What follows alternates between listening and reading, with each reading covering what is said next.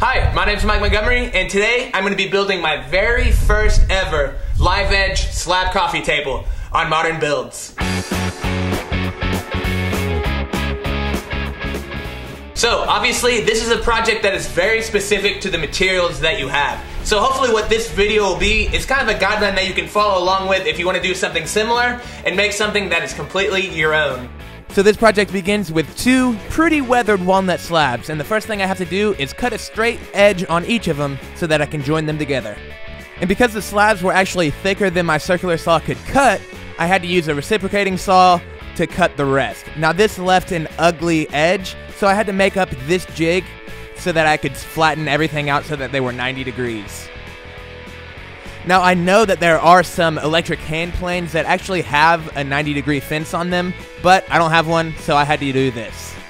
Now because this uses sandpaper, it's not the fastest way to do it, but if you stay at it long enough, it will work and you will get square edges.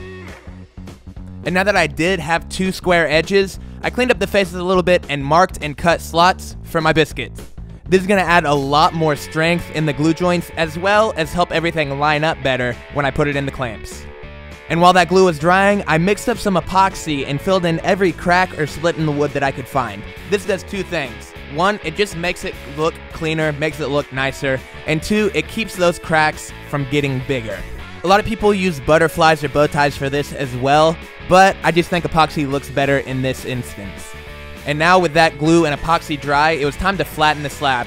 And there's really no easy way to say how to do this. Basically, you get a straight edge and you take down any high points. First with the hand plane and then with a belt sander. I use the hand planer to take down any of the really high points, and then any of the smaller, more subtle things that I had to do, I use the belt sander for that because it's not as aggressive. And once you flatten the top, all you gotta do is flip it over and flatten the bottom as well. And once it was, I needed to square off the slab. This was actually really easy to do because I had a seam going down the middle of the board where I book matched the two slabs. So I actually already had my reference for square, and so all I had to do was cut it. And once I had everything cut with a circular saw, I went back through with a sawzall and cut all the way through it. And once I took the time to clean up all of those edges, it was time to work on the slab that I'm using for the legs. Now this one is a little bit thinner and not nearly as big, although it could probably stand as a coffee table on its own. And so unlike my tabletop, I actually had to make my own reference for square on this slab. So I marked a bunch of different points, and then I kind of found the median and marked a line through that. And with that being made, I could mark all of my lines that I'd need to be cut from there. And once I'd marked my two edges, all I did was find my center point and mark a line, and that would be the first thing that I cut.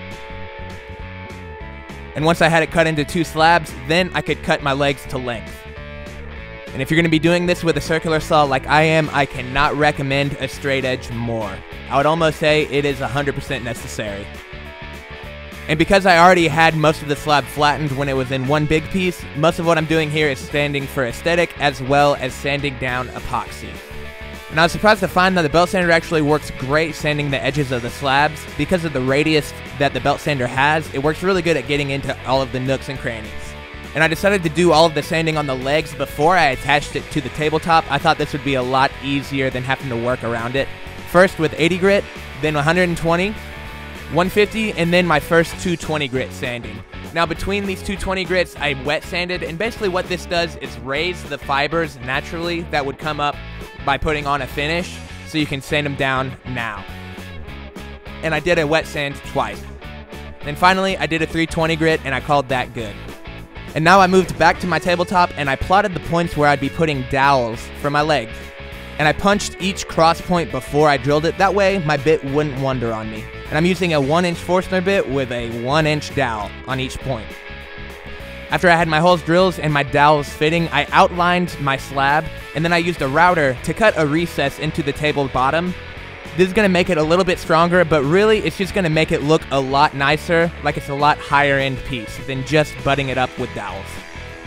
And as you can see, because I drilled all the holes by hand without a press, only 3 of the dowels fit on each of the legs, but this is plenty strong and it's going to add plenty of support, nothing I need to worry about. And all I had to do was square up the legs and clamp it up. And any gap that I had between the leg and the recess, I filled those in with walnut wedges, and that made it look really tight and really clean. And after I had the bottom sanded, I flipped it over and finish sanded the top, the same way that I did the legs. The finish I decided to go with is a natural Danish oil. And Danish oil is cool because unlike a polyurethane that sits on top of the wood, it actually soaks into the wood and then hardens. So that whenever you actually touch the table, you'll be feeling the wood and not the finish. And once the finish was dry, I was done. Now I really like the way this table turned out, and I really love how there's half live edge while the corners are still squared off. This really adds a modern edge to what would have been a rustic table. So this really makes the table fit in a lot of different spaces and a lot of different designs.